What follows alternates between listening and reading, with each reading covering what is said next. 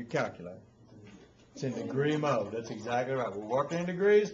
You check, make sure your calculator's in degree mode. Okay? Tell me what that gives you.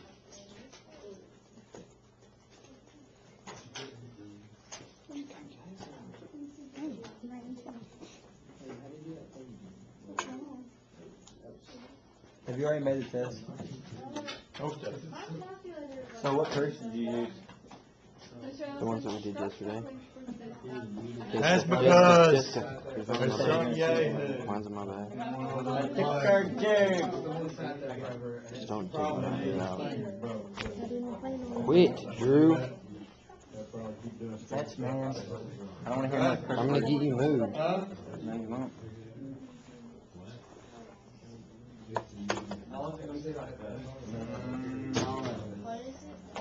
You got it.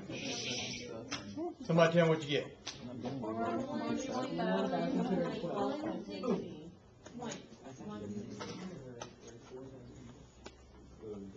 Okay. Is that our answer? No. No. Our goal is to find X, right? Yep. Alright, did you set it in degree mode? What else can we do next? A big triangle. I'm gonna go ahead and draw it down here. Without all the lines and everything else. And what's this bottom side?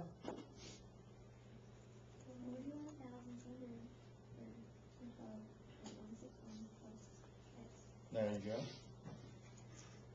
I'm gonna just go ahead and make it x plus y for now, because that's gonna be a little easier than writing all that stuff down. Okay? So what's the equation I can set up for this?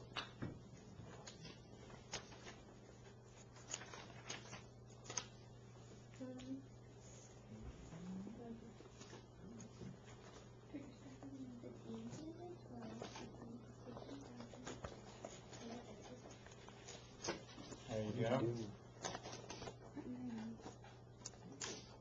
Okay, what am I going to do to solve this one for x?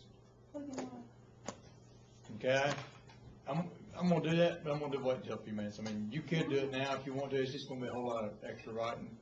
Let me show you what I mean. We can do it at the end, and it'll be a lot easier. All right. So what can I do first? Multiply x side by Y. x plus y. That's the denominator. Okay. That's going to give me x plus y times tangent 12 degrees equals 15,000. Then what can I do? Divide by tangent 12. It gives me x plus y equals 15,000 over tangent 12. Then what do I need to do? Subtract y.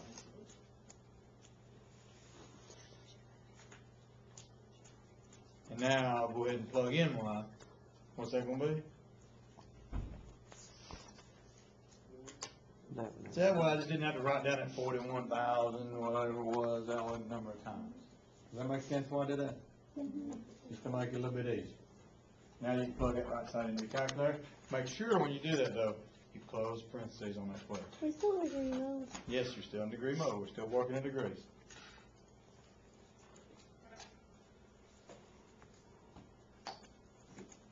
So what does that give you? 2935.291. 2935? Yeah. All right, keep going. Tell me what it was.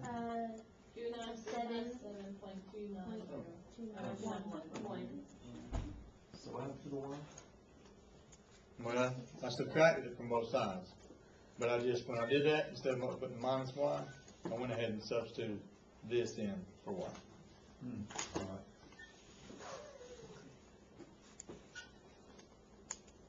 Okay, stop it now. I'm not done writing.